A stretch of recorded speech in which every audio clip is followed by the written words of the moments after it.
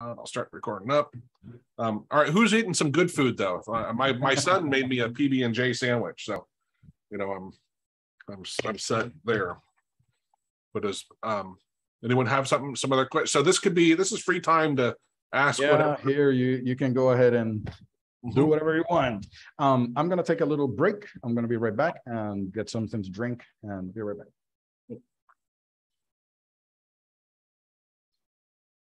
Well, Ben, you just have to tell me you want to unmute yourself. That's what I was just saying, is you just raise your hand and tell me, and then I'll find you and unmute you.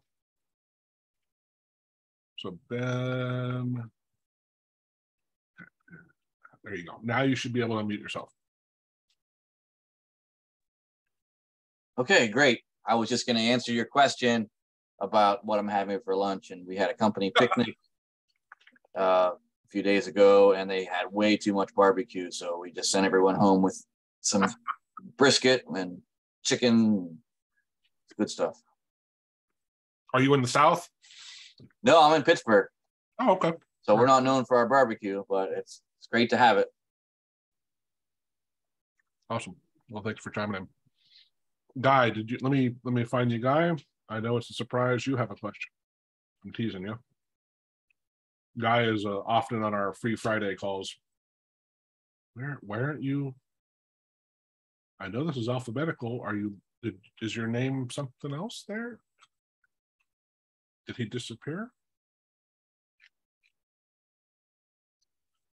Why don't I see you in here? This list is all alphabetical, and for some reason, let me try to search.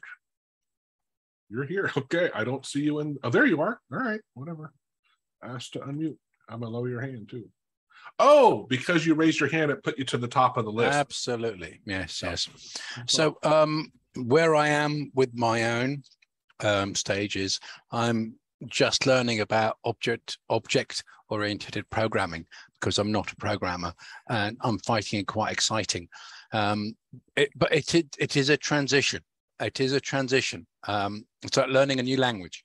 I'm now using Studio to do my dev work in.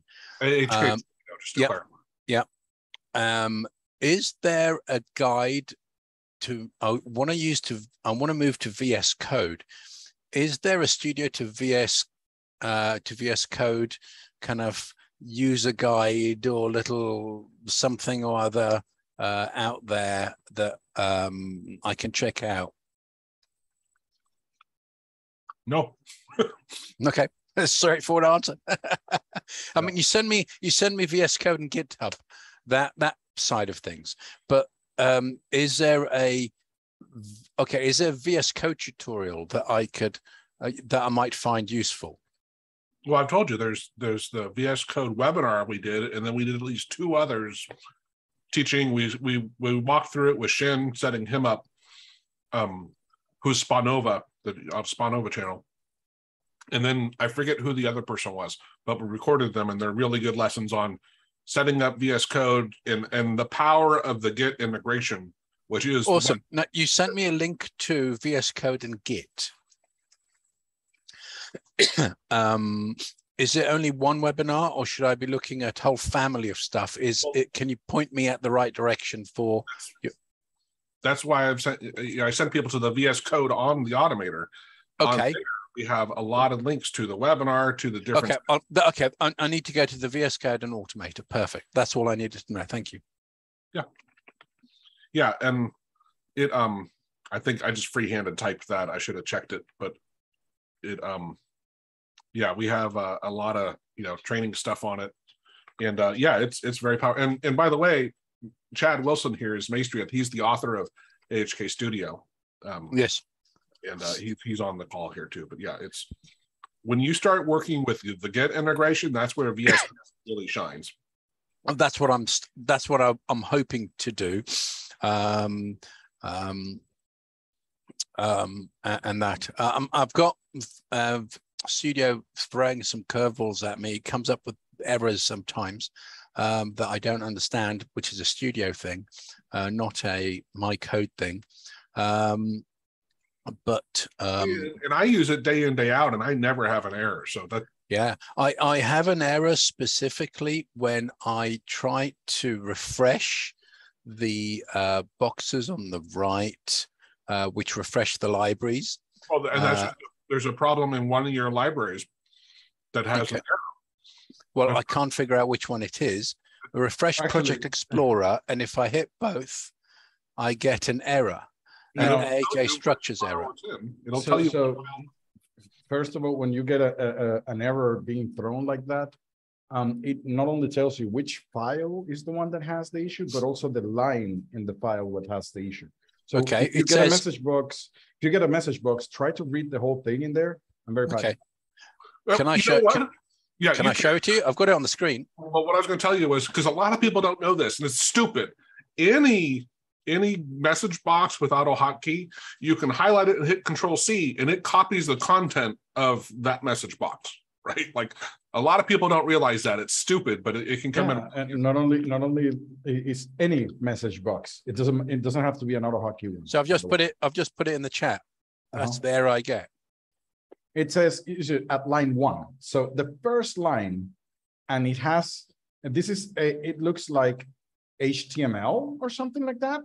That is not AUTOHOTKEY code. Or, well, no, it says continuation section too long. So what happens is you're trying to set up a variable that is very big into, well, with a continuation section, and AUTOHOTKEY has limits on that. What is AHK structures.ahk? Is that one of my libraries? Yeah, it looks like one of the libraries, AHK structures.ahk, seems to be that you're including that file, and that file has a very big Okay, well, I'll go and look for that file and deal with it. Thank you for that. You're welcome.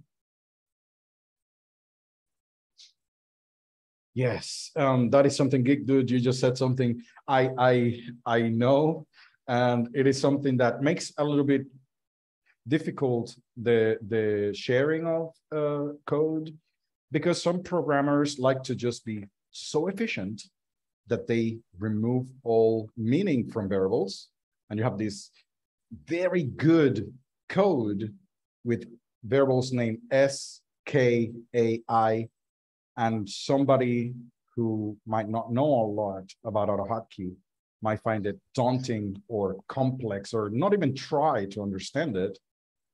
Yeah, brevity is true. Aaron, you are right. It's not the same. But what I'm referring to in this case about efficiency is about efficiency of typing.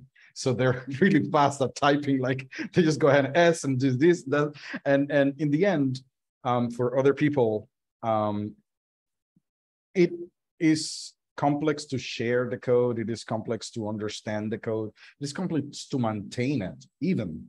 So then they have it in a way that it makes the growth of the community a little bit slower, but I understand why they do it. And I understand that they are, quite, now there are other styling choices it's just that. It's just styling how they put the code. I have my own style. And for example, there are some people who like the brackets in a specific location, some others don't. And there are decisions that are made. There are reasons why you do that. And just as a quick example, like for example, let me just do this real quick. So I'm going to make a confession here. Yeah. Something I've never told you is I'm one of those guys that top curly brace should be on the line above, right? And you always do the next one, and I've never told you this, but I'm like, that annoys you, right? What I will say is after like a year of looking at it, now it doesn't bother me anymore. When it first that much, it happens to be the same. Now I'm like, whatever, and I get. Yeah, and because of working with you, I decided to do something. There's something. When I define a class, my class, I put the bracket right next to it, or a function. So for example, my function, I put the thing in there. Same happens to the switch statement. I do it right next to it. Now, when I do an if statement, if true, I put the brackets below it. And there's a reason for that. I do those kind of things. And it is because I want to be able, so, or false. So what I want to be able is to remove conditions at will without affecting the code. Because what happens is sometimes, let's say that you have the bracket right next to it, you cannot remove this if statement because the code is going to break. That's what happens. Or for example, if you remove this code, now this one is okay, but the bracket is, you are left without a bracket. So in all those things that I have conditioning, like for example, while true, I want to be able to remove condition, especially if I have multi-line conditions. I want to be able to remove conditions without affecting my brackets. That's the reason why I do it. Now, in situations where I don't need that, like a function definition must always be there. I cannot just simply remove that function definition from there. Then I put the bracket right next to it because I understand the concept of kind of like compacting the code and stuff like that. But again, this is just styling choice. It doesn't matter. It doesn't make any difference. For some people, but it annoys the hell out of the other person. That's for sure. Like it annoys the hell of some developers. But once you realize it's much more of a preference than it is a right or wrong answer. Yeah, right? yeah, it is a preference. And I see it looks like Maestri. I don't see him right now, Chad. I think he left, but he used to be one of those people that would write the most densely possible code you could have. And now that he's been programming, I think C# for a while, he actually told me he stopped doing that. He actually breaks it apart and keeps it separate and keeps it just much more, intuitive when you go to read it. Which I like the way you can have multi-lines, that if statement, where you can have the conditions of different lines. Actually, yeah. It makes it easier to read sometimes, rather than having, if you go like 5 conditions, putting them all in one line. Can you, if you leave a space after the if, a blank line, it breaks the if, does it not? Sorry, you've gone muted. It doesn't break it. It is something that you can do. Actually, the if statement can have spaces until the next thing. And basically what you said, let me go ahead and show real quick an instance of that. So I could go ahead and open this thing. And I have situations in which I have 3 different conditions. Let me make this a little bit bigger. And they're all long conditions. They're not just, right, that's the problem. If true or false, Yeah, exactly. So that's basically why I do that. And what I have right here is that you have an if condition. If the first statement could not load the picture, and that picture is being loaded in a specific way, and I was able to read this particular key on the registry and the icon is good, then I go ahead and perform some action. So there's 3 things that are dependent on one another. They're very long. Having them in just one big, huge line is a mess. Yes. Especially, and notice that I grabbed this thing and put it in a variable. Yeah. Again, when I'm coding, I'm not coding for density. No, well, like I'm not coding to make it easy, like very small code. I'm trying to make sure that whatever I coded is actually readable for me and easy to maintain. Correct. 6 months from now. When I grab this code 6 months later, I will understand exactly what is going on. And if I just don't want this condition, then I can just go ahead and comment that out. And my code is not gonna break. So there is that's the reason why I do it that way, even though it takes a lot of space. People don't like that, But what's a penalty? There's no penalty for space, is there not? When it's compiled, it's the same thing. When it's compiled, your long variable names don't matter. If it is just 1 letter or 10 letters or 50 letters, doesn't matter. It's going to be converted to ones and zeros, and it's going to be as fast. It's just that people don't. Feel is easier just to say S equals 10 and K equals 24 and then just go from there. But in the end, they're making a little bit of a disfavor to themselves and to other people because it's not going to be easy to understand 6 months from now. You're right. Unless it's the only loop, in the program, and it's a 5-line program.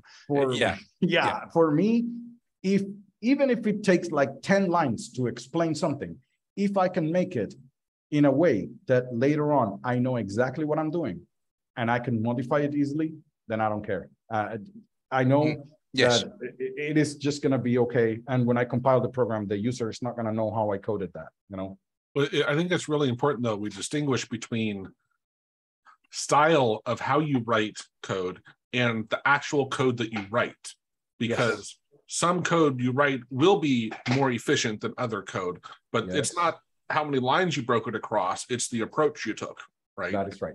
And sometimes, which I know Aziz and I, for the most part, we're very independent of like, is this really going to be faster? As far as it executing, is it going to be faster? It doesn't freaking matter. It's how much time does it take us to write the code that really matters, right? And fix it later when they say like, you know what, this doesn't work. Times, when you're doing something a lot where efficiency does matter, right? And where you want to take more time optimizing your approach.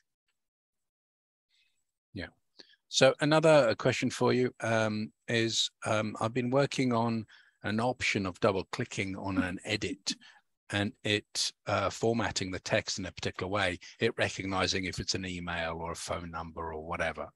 And I'm thinking, rather than double clicking on it, can't I do it that it does it as it types? Now,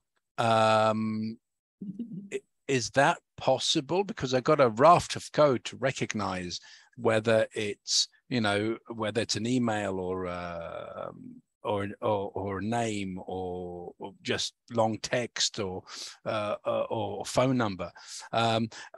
How can you do that on the fly as opposed to take, the whole thing? And I'm not really sure I follow that question. Actually. Okay. Well, if you have, pardon? Can you show us an example or something? Okay. So you have a CRM and you're putting data into an edit. Mm-hmm. Now, it can recognize from the data whether it's a single word or whether it's a paragraph or whether it's a phone number or a zip code or a whatever, and it formats it accordingly. Okay. Mm-hmm. Now, with capital letters or down letters or spaces for the zip code, because in the UK, the zip code is formatted in a particular way. Now, at the moment, I double click on an edit. It goes in, copies it, edit, recognizes what it is and formats it correctly and pastes it back in. Mm-hmm. But because I'm having ACC issues, I was wondering, is it possible to do it as I type so I don't have to go back and recognize the edit? Yes, that is totally doable. You just have to assign a G label to the edit control. So, but the edit, the problem I've got is the edit is in a third program. Oh, I'm sorry. Yeah, that's what I was going to ask you right now. So it's not something that you created. Oh no. Yeah. No. So that is unless you're capturing the keyboard thing, which is with the keyboard hook, that's going to be really hard. I really not recommending you to do that. That's going to be more complex than you think. Now, okay, and I'm not talking about abbreviations. I'm talking about it can be anything that anyone types. I into that CRM. Yeah, in that case, what I would do definitely is just create a AUTOHOTKEY script that takes care of checking what has been typed before sending it over to the next window. So it is keyboard capturing before sending it. Yeah. Now, again, I'm telling you, I wouldn't recommend you that just because it is more complex than you think. And correct. As I know your level, because we have been speaking and so on, I think it would be a very deep rabbit hole. How you're doing it with the double click might be the better approach for now. Well, again, I stopped the double click. I now do a control click just because the double click was interfering with it was the program, other functions on the program. And I'm telling you, just going with the keyword might be a little bit more tricky than you realize. So it's just to tell you that. And that's having this conversation with you and getting your advice is it stopped me going down that rabbit hole. So thank you. It would be more complex than you realize in that case. But I was actually kind of like interested in answering Ben Serich. He was saying that whether AUTOHOTKEY supports short circuiting of if statements? Yes, the answer is totally yes. Whenever you have ternary operators, and if you're using an if statement, it actually short circuits. And actually, Joe, we were just talking about that. I think it was the Friday live call, wasn't it? Can you define what you mean by short circuit? Yeah, it is a very good. So here's the thing, and I ran into it in the most funny thing, actually running about this particular function. This function, for those, I actually published it a few days ago, or actually yesterday. It gets the default icon for any extension. So you just say, for example, AHK, and it gives you back the extension, the program that is associated with it.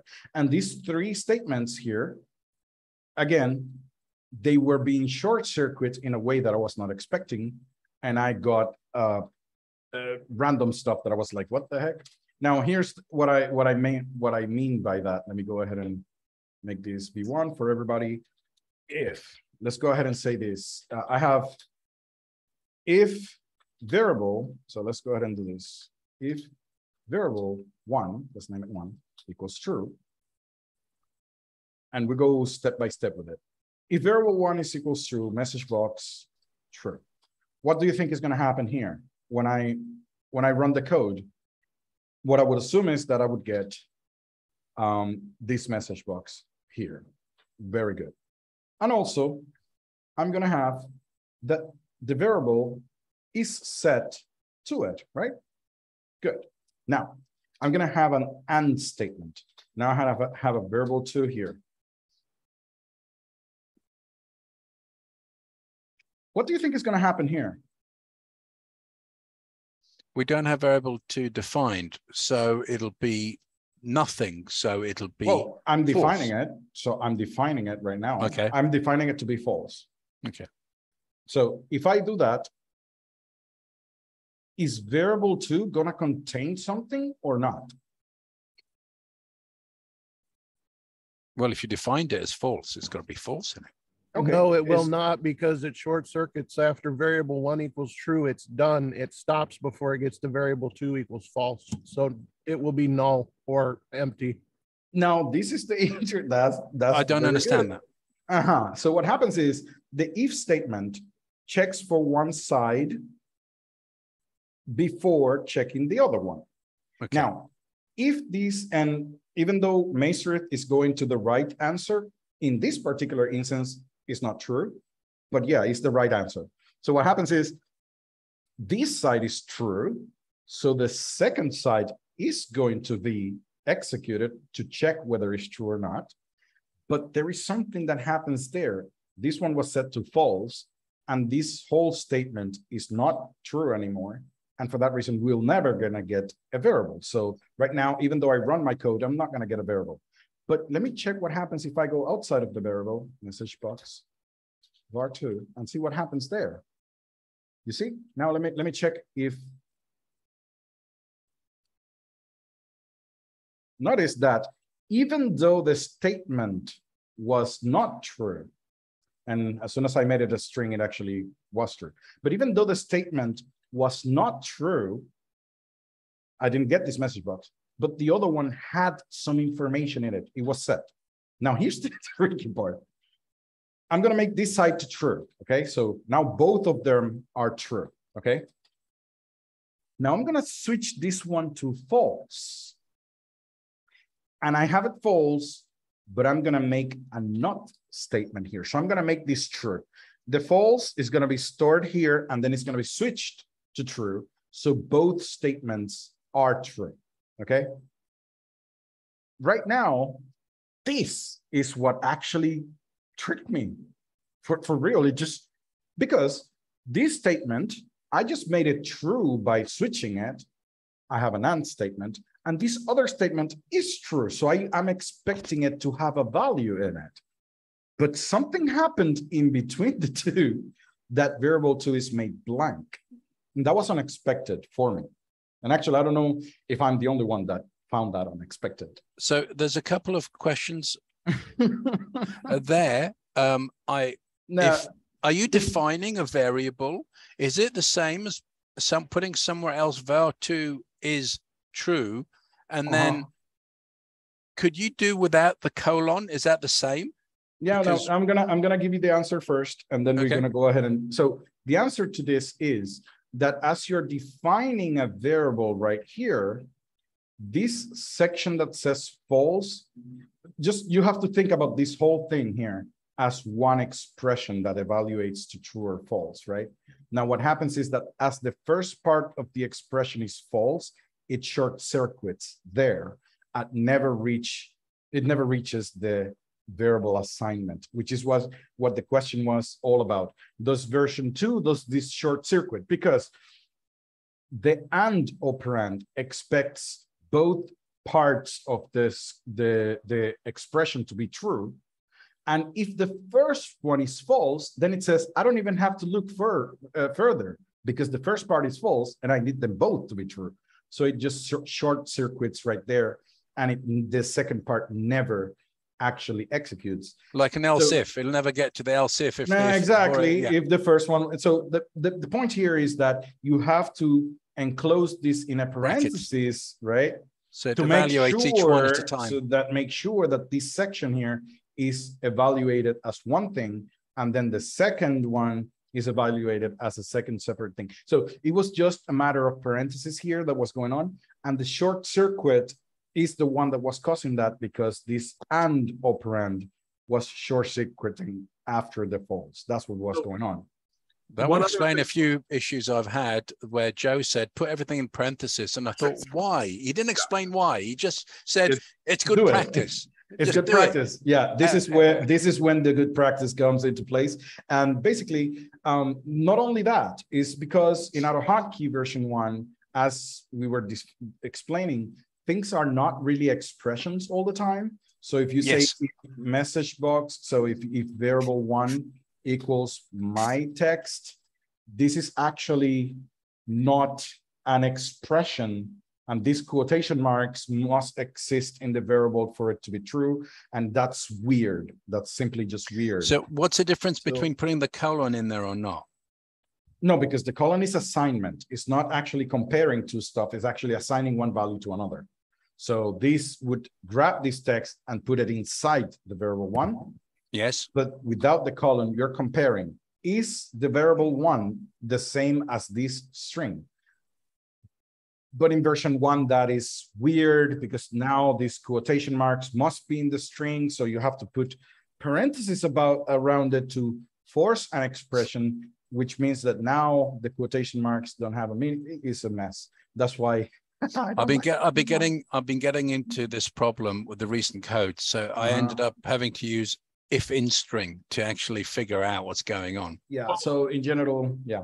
The other thing, though, is I was going to say, because the original question, and I stepped out of the room, talked about short circuiting and what is that, right?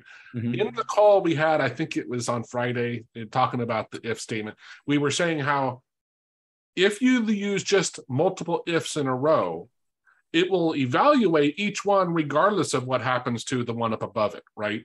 If you use an else if, it will, once it finds one, it short circuits and just jumps past, right? It doesn't continue on. Yes. What I didn't know was the one, and I don't know if you want to show it real quickly, was with the switch command.